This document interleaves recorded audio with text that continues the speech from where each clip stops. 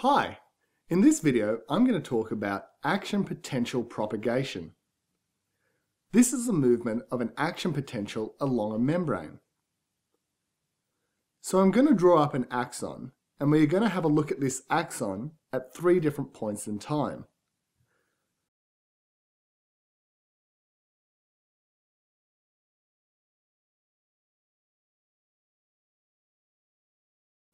So this is the same axon at these 3 different points in time.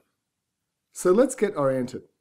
This is the axon, and this is the nucleus in the body of the neuron. And this segment here is called the axon hillock. The axon hillock is where action potentials begin. So a stimulus is applied to the axon hillock, and usually this stimulus is what we call a graded potential. We're not going to talk about graded potentials in this tutorial, but just know that they are a flow of positive charge. Now everywhere but the axon hillock, the membrane is at its resting membrane potential. The positive stimulus of the graded potential is enough to trigger an action potential in the axon hillock. And as we've seen in the last video, this means that there is a transient reversal of the charges across the membrane. Now what this means is that there is some positive charge from the axon hillock that flows into the next segment of the axon. This is enough to trigger the action potential in the next part of the axon. Meanwhile, the axon hillock returns to its resting membrane potential. So here's the charge flowing across here, and this positive charge flows into the next segment of the axon. This is known as local current flow. Now I'm sure you can guess what happens here.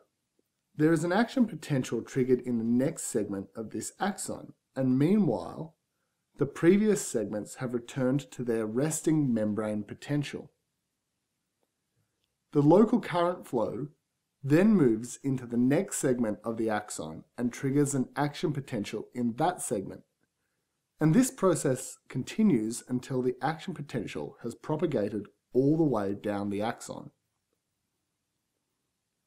So the last issue is to address why doesn't the local current flow backwards and trigger an action potential in the other direction? The answer is that it does flow backwards, but it doesn't trigger an action potential.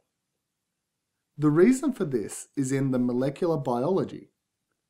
The voltage-gated channels that are in the previous segments are in what we call a refractory period.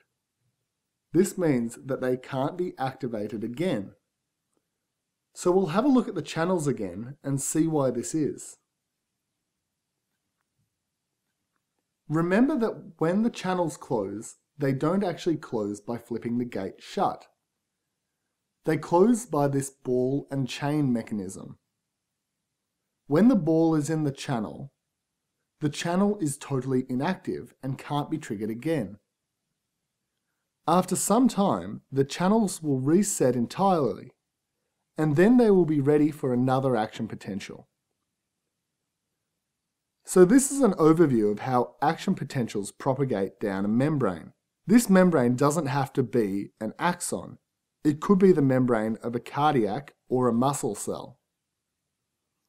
Now you should have a pretty good understanding of how action potentials work and the molecular biology behind them. For more free tutorials and the PDF for this tutorial, visit www.handwrittentutorials.com.